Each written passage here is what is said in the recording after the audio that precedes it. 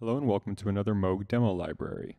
In this video we're going to show you how to get up and running with the Moogerfooger Effects Plugins and our new plugin shop. You can find the plugin shop at software.moogmusic.com. So the first thing you'll want to do is create an account or log in if you already have one. Note that at this time Moog software accounts are different from Moog hardware accounts. So even if you already have an account on moogmusic.com for registering your hardware instruments, you'll have to create a new account for the software plugin shop. I already have an account, so I'm just going to log in here and return to the home page. Here on the home page, we have the plugin shop, where you can buy the complete Moogerfooger Effects bundle or choose individual Moogerfooger plugins a la carte. You can also create your own bundle, either of 2 or 4 plugins. If we go to 4, for example, you can choose 4 plugins, let's say the 102 ring modulator, the 103 phaser, the 104 delay, and the 107 freak box, and add those to your cart. Once your cart is ready with all the plugins that you'd like, you can scroll to the bottom and check out. Once you've checked out, if you're logged into your account, you should see the software you've purchased in your software. In this case, I've already bought the 102 ring modulator. If you weren't logged in when you purchased your plugins, or you purchased them from a dealer and have a registration code, you can go to Register Software. Here I have a registration code for a 103 phaser, and if I just put in that code, it'll be added to my software. I also have a 104 delay, and I'm just going to register that to my account as well. So now I have 3 plugins. I have their licenses, and I have downloads for the installers for either Mac OS or Windows. I'll download the 103 for Mac OS now, as well as the 104. Now I'm going to click on the package for the 103 to install it.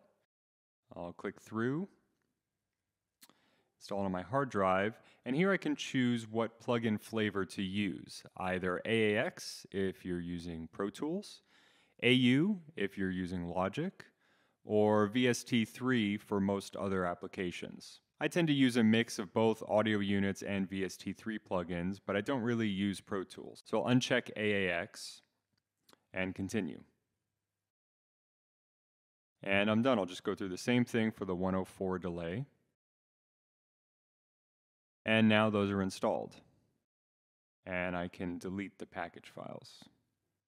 The last step is to link your Moogerfooger plugins to your iLok account. You don't need to have a physical iLok dongle or anything to use the Moogerfooger plugins, but you will need an iLok account. So if you don't have one yet, you can go to iLok's website to create an iLok account and download the iLok License Manager, which will handle all of your software licenses. I'll sign in here to my account. And I already have the 104, 103, and 102 that I just bought because I had linked my iLok account to my Moog Music software account using the iLok account button. Here you can link your iLok account to your Moog software account to automatically add any new licenses to your iLok account. If you haven't linked your iLok account with your Moog Music software account, then you can just go to the email associated with your Moog software account. And in there, for example, in my 102 ring modulator email, you'll find an iLok activation code that you can just copy and bring over to the license manager, redeem an activation code, and paste it in. I can go to my 102 ring modulator and activate it on my local machine, and do the same for the 103 phaser and delay. Now I'll open up Ableton Live to start using my new plugins. In Live, if you go to Plugins and VST3 and down to Moog, you'll see all of your Moogerfoogers. In this case, I already had all 7 of the original Moogerfoogers. If you don't see your Moogerfoogers, go to Preferences in Live, Plugins, and you can click Rescan Plugins to have Live rescan your plugins folder. If you are using the Moogerfoogers as VST3, make sure that you have VST3 plugins set to on, and make sure that your plugin folder path is correct. If you're using audio units, make sure Audio Units version 2 is on. Now we can start playing around with the Moogerfoogers. Let's load up an instance of the Model D software and choose a preset. I'm going to go to the Voluto Giallo pack and choose the Bog Bass patch. And now let's play the Model D. And run it through the MF102 ring modulator, the MF104 delay,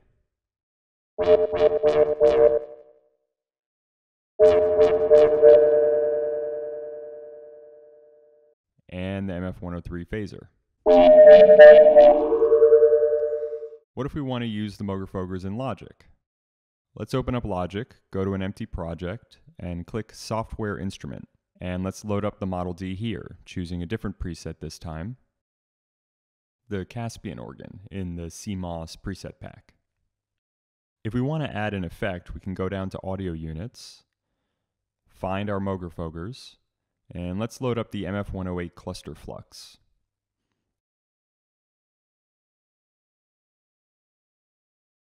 As well as bring up the musical typing keyboard.